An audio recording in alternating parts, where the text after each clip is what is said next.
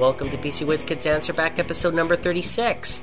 So it's been a while. I've been gathering tons of awesome questions from you guys. Some of them are the same ones over and over, so I've bundled them here. The first question is, what do I use to clean the inside of my PC? Obviously, I don't have a PC that looks like this. But if you do, if you've got a really dirty one, then obviously you want to get a vacuum cleaner because that's really dirty. But you got to be very careful what you're doing. You have to be very careful. Disconnect the computer. You can get a can of compressed air. You can get that at the office supply stores. Some cotton swabs, some rubbing alcohol, some lint-free cloths, some anti-static cloths to kind of wipe and clean the dust out of there. Very carefully. You don't want to generate static electricity and damage any components, obviously. Okay, so that's what I basically would use. Question 2.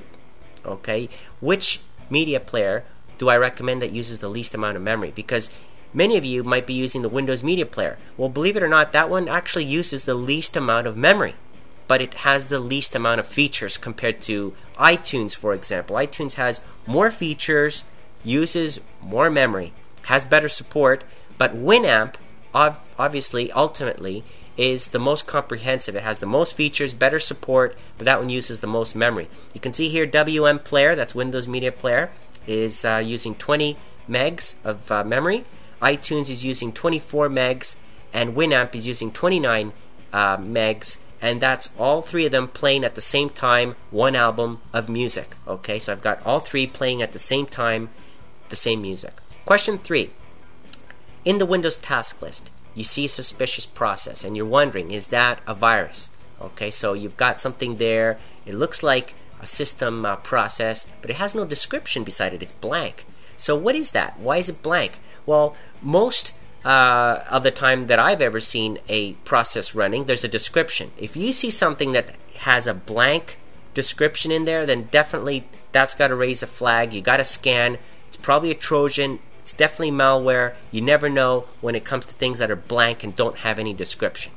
Question 4. Am I going to be reviewing building an HTPC, so a home theater PC? Yes. Okay, I've reviewed home theater low profile video cards, small motherboards. Now we're going to go to the next level and review building one of these home theater PCs in a small little case, and stay tuned for that.